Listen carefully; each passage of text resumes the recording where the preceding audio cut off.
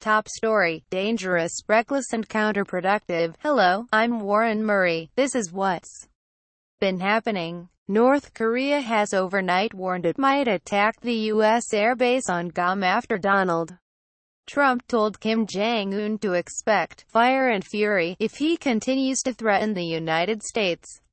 The two leaders heightened fears of war with an exchange of incendiary language that has usually been confined to the North Korean side in the years-long standoff over its nuclear weapons program. Japan has warned that the North might have come up with an atomic warhead small enough to fit on a missile, the last major obstacle to launching a nuclear attack. While there is some doubt over the extent of its advances, Pyongyang has been threatening physical retaliation for increased UN sanctions that have followed its testing of intercontinental ballistic missiles. North Korea best not make any more threats to the United States, Trump told journalists at his club in Bedminster, New Jersey. They will be met with fire and fury like the world has never seen.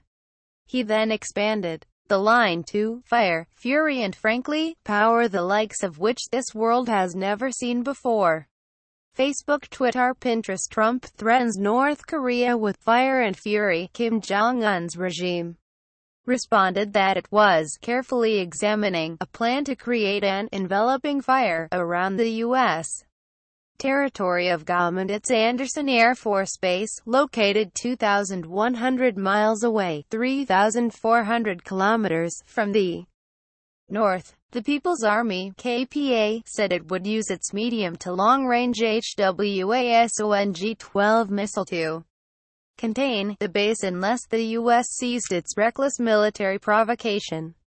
The Washington-based Arms Control Association said Trump's threat was dangerous, reckless and counterproductive, while a chief Republican critic of the president, John McCain, said, "That kind of rhetoric, I'm not sure how it helps." Our World Affairs editor, Julian Borger, says the dangerous bluster reminds us that the enormous destructive capacities of these two dire foes are under the control of volatile and brittle leaders driven by a need to bolster their strongman image.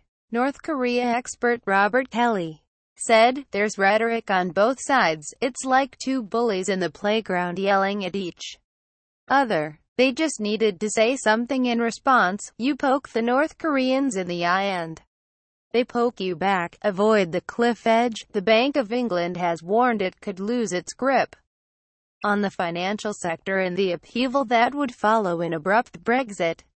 Deputy Governor Sam Woods has added to pressure on Theresa May to accept a transitional deal with the EU.